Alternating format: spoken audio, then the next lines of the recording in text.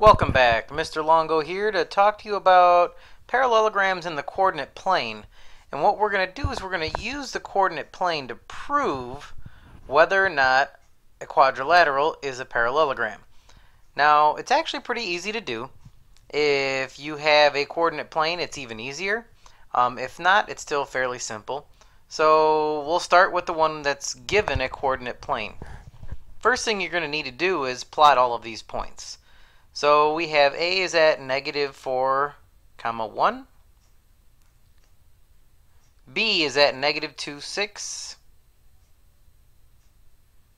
C is at 4, 7.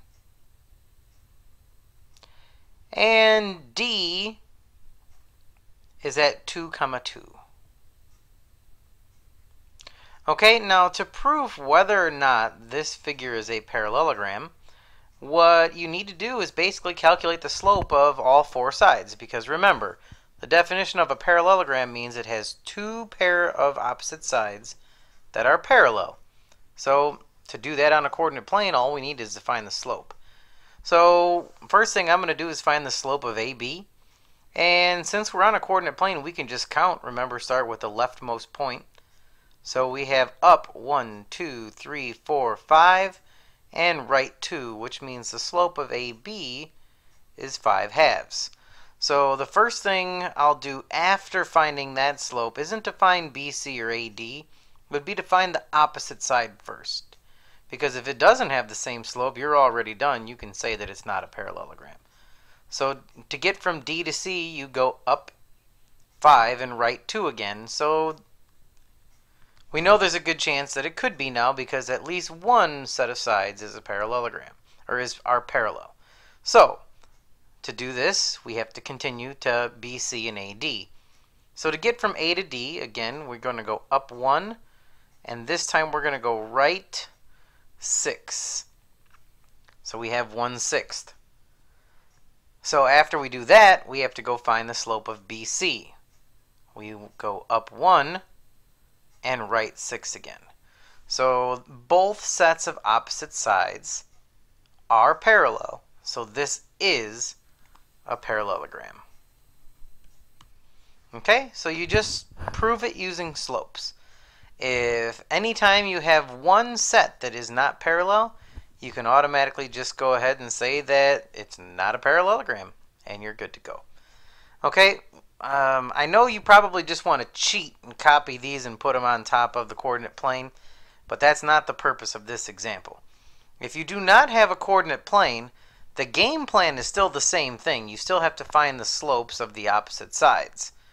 But in this case, we're going to have to use the slope formula. So what we're going to have to do is first map it out. So we know that the quadrilateral is WXYZ. So you want to draw yourself some sort of a quadrilateral. It doesn't have to be a perfect parallelogram because, again, we're not so sure that it's going to be one. And you can label it WXYZ. Make sure you go in order. It doesn't matter where you start as long as you go in order. So you need to find, to start, two slopes. I'm going to pick XW and YZ to find the slopes first, because if they're parallel, then we'll continue. If they're not parallel, well, there's no need to continue. So then we're just going to use the slope formula for WX and YZ, the left and right. So if you forgot, slope formula is y2 minus y1 over x2 minus x1. Okay, so x and w, we have 1 minus a -3 over a -4 minus a -5. And that would end up giving us 4/1. So the slope of xw is 4/1. So now we're going to go find yz. So we have a -2 minus 2 over 0 minus 2. And that's going to give us -4 over a -2. And therefore, we already see that these are not parallel, which means this is not a parallelogram. Okay? So that's the different ways you can do it. And, you know, if those would have been parallel, we would have continued. But since they are not parallel, there's no need to check the other two sides. For now, at least. I mean, there are going to be more specific types of quadrilaterals we're going to be working with where you might need to actually find them. So we're going to let you try 2 more examples on your own.